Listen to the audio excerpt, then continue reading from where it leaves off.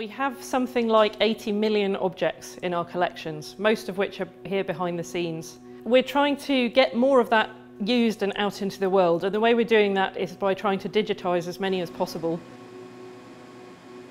What you'll see here is that X-rays are coming out of the source, so this is where they're generated. They pass through the object rotates to 360 degrees, and those projections are recorded. And you use some algorithms to then reconcile all those projections and turn them into a 3D volume. And then what you're able to do is basically look inside the object.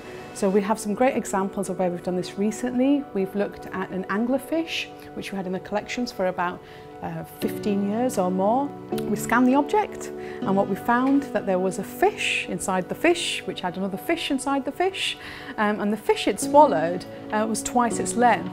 So this informs us a lot about the deep ocean, which we know very little about. There are other examples where we've been working on meteorites. So this is where we're looking for voids inside meteorites which might capture Martian atmosphere.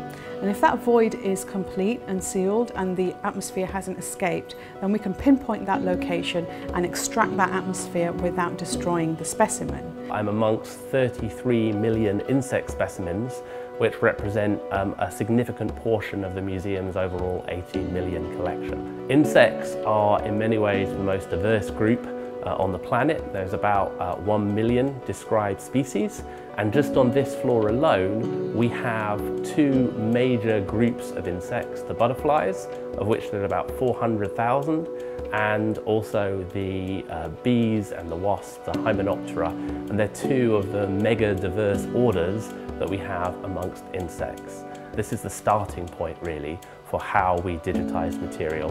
One of the things we're digitising on the programme at the moment is microscope slides with lice on them. What we do to digitise the lice is take the microscope slide, put it under an ordinary camera, we have a little marker to put it, and we use barcodes to capture the key information, so what it is and where it is in the collection.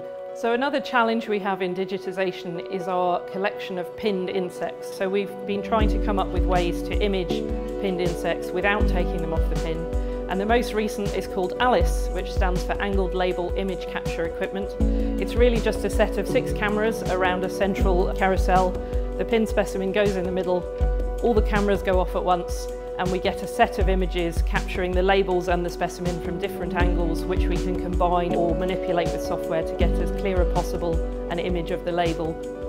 We're examining what we can do with 3D as the technology there gets faster. We're looking at surface scanning, for example, and that's an approach that we're using for some of our whale specimens, where we take a surface scan and that's our digitised bit of information about that creature, because a 2D image of lots of the things in the museum is not particularly scientifically useful either. So of our 80 million objects, we're working slowly through them, and provided they have a scientific question attached.